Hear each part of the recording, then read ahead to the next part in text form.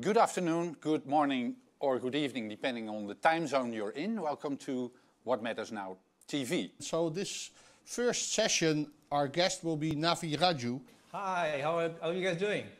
You talked about the future of work is inner work, and I found that intriguing. And could you perhaps explain what you mean with the future of work is inner work and what the shape of the recovery is? Might be a V, a W, or a Y. All of us are hoping for a V-shaped recovery, right? So essentially, we are hoping that the recession will bottom out by end of the year, and then early next year, we can have a rapid recovery and get back to normal. So essentially, the idea is to use 2020 as an opportunity, if you're a company, to go deep within yourself. Decathlon is a company that has 94,000 employees in about 57 countries.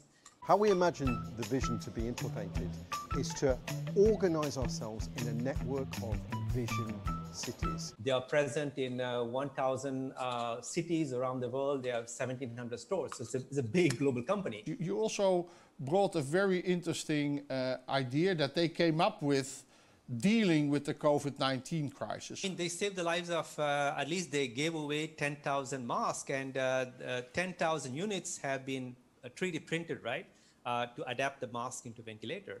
So that means that they have saved thousands of lives across the world.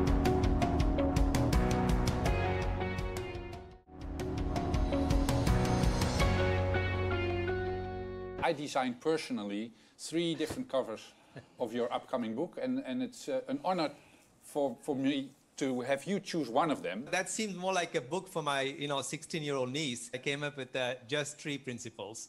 So, do you want me to share them? Yeah, I was already thinking your next book will probably only have 1 principle, but anyhow, so.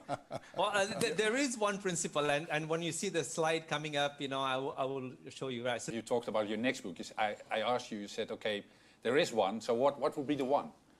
I think the 1 would be the notion that, it's what matters in life is quality. Now, look at here, right? New York, right? This is the world capital of capitalism, right? So, and you go around, you see skyscrapers, right? It's all about how big and tall you are. So we need to shift from a quantifying approach to life to a qualifying approach to experiencing life. So why now? Why now? You're absolutely right. Well, I think why now is that essentially just look at our children, right? I mean, essentially look at our the younger generations, right? The Gen Y and Gen Z are more conscious. That means they're more socially conscious. They're more, Greta Thunberg, right? She's not even Generation Z. She's the next one, which is Generation Alpha. Mr. Prajapati. Was it spelled correctly? Or? Mansoor Prajapati.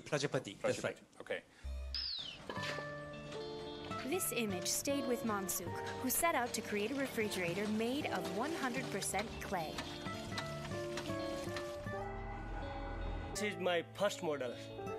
19 lakh ka jo Fruits, vegetables, and dairy products can be kept at a temperature 15 to 20 degrees Celsius lower than that of the outside air, without electricity, thanks to the water poured into this chamber. It also shows how one citizen, right, with no advanced degree, can actually make a huge difference. And how does it work? In what way? The fridge. Oh, the fridge. Oh, it's called the principle of evaporation. So it's actually a physics principle. As an engineer, of course, we all know this, but as an economist, as Menno is, he is really amazed with this, right? Clueless here. Before we start sitting around campfires and singing Kumbaya, my Lord,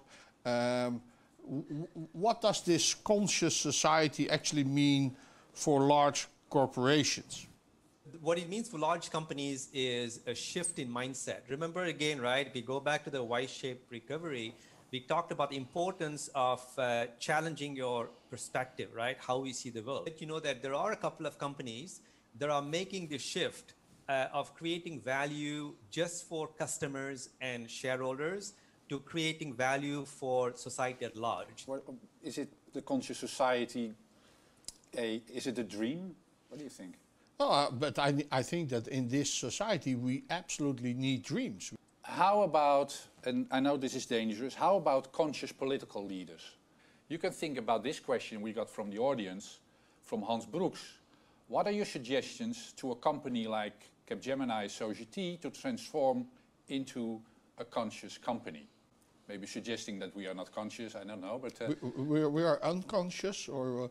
I don't know what Hans is suggesting here, okay. But that's for after the video maybe. But and actually in the hinterland, that is essentially in the farming communities of America, where you begin to hear cowboys talking about saving the planet, which is very surreal. Animals out of the animal factories and getting them back on the land. Nature wants a smorgasbord of many, many different animals and plants and microbes operating together to create a harmony which restores the health of your land. Isn't that impressive? And inspiring. It's always, as always, great to talk to you. Keep well. Start finishing your book and I will. putting it in our hands in the next couple of months. Thanks very much. Her book is called Deepfakes and the Infocalypse.